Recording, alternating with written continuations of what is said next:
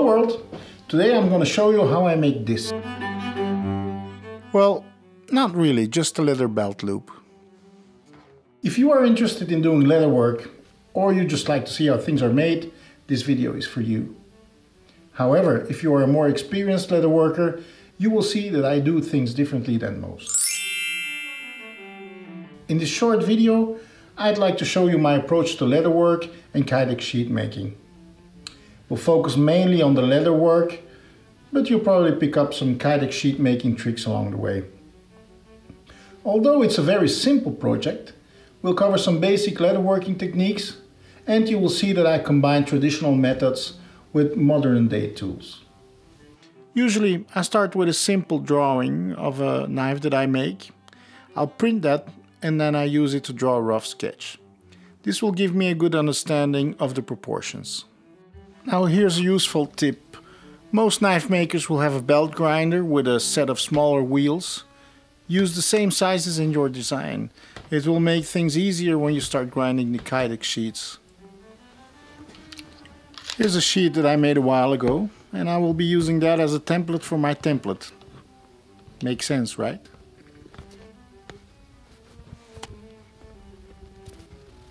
Well, I'll be making a template for the Kydex sheets. I'll mark out the shape and holes for the rivets. And since I will be making a lot of sheets, this will speed up things for me. And they will look the same. Repeatability is what I'm going for here.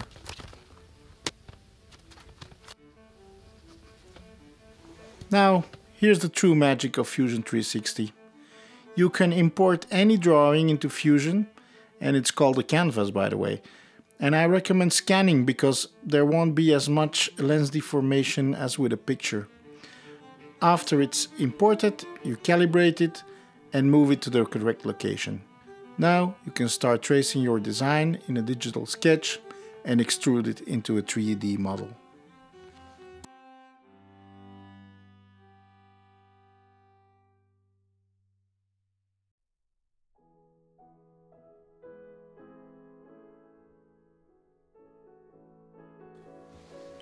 Next up is the CAM.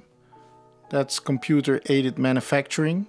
That's basically where you program the tool parts for the CNC machine. It's really telling your robot how to move on its axis. I call my CNC machine my first employee. Although it complains a lot, there's no unions I have to deal with, and although the payroll can become a serious expense, I think it's really worth all the time you spend learning Fusion 360. I finally settled for this design of the belt loop. I made many different sketches, but I'm gonna stick with this one. And I'm gonna call it the BATWING belt loop. Because that's cool, I think. This is my drag knife. It will cut the leather for me because I just hate cutting leather by hand.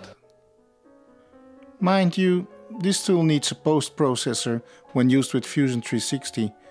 But I'll link that below. It's time to start cutting now. I hope all my efforts pay off.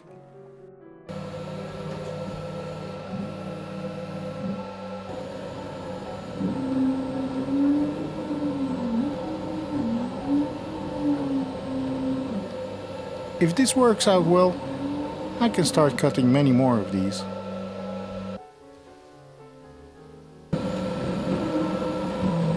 See what I mean? This is a good employee.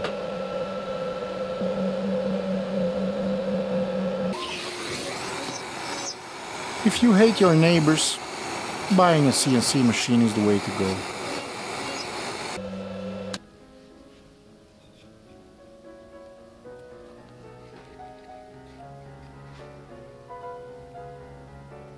Now, if you want to work with leather, mind you, not all leather is created equally.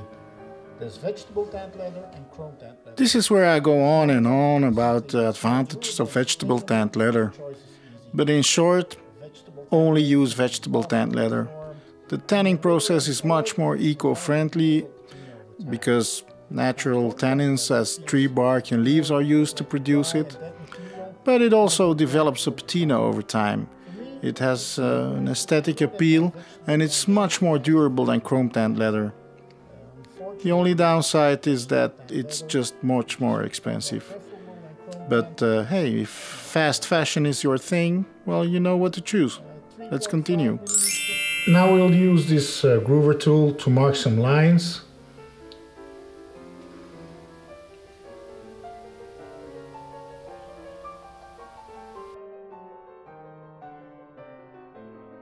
Next up is this edge beveler, and we will round off the sharp edges of the leather.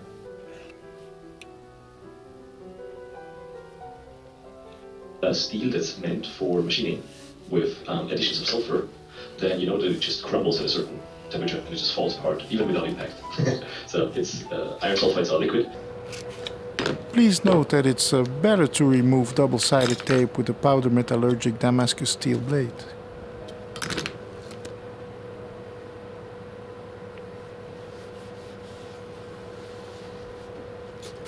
If you like to add some embossing to the leather, tape it to a heavy granite plate. This will give you a much better result. But it's truly up to your imagination, and I'm by no means an expert, but I do enjoy experimenting with different patterns.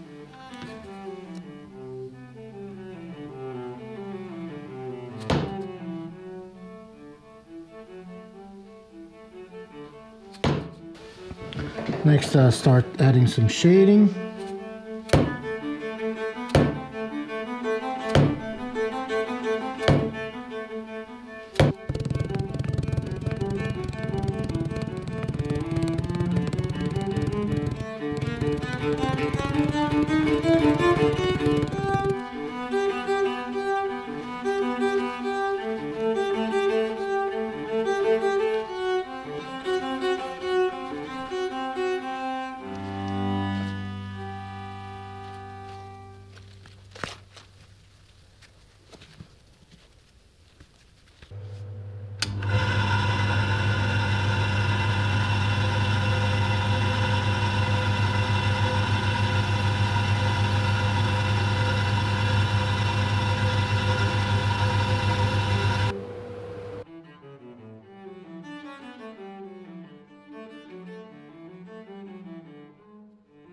So these are two Kydex sheets I finished off camera with my template, and we're ready for the belt loop.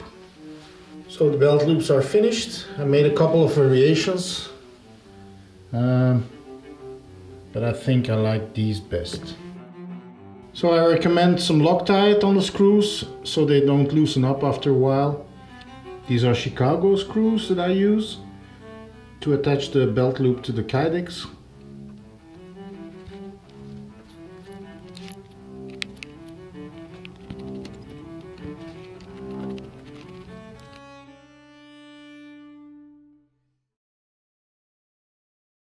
I hope you found this video interesting or maybe even entertaining. Just have a look on my website or on my Instagram if you would like to know more about my work and the knives that I make. Just Google Studio Blade and you can find me on Facebook, Instagram, and now also on YouTube.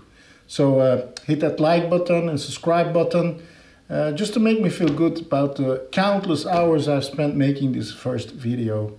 So thank you, see you soon. Studio Blade out.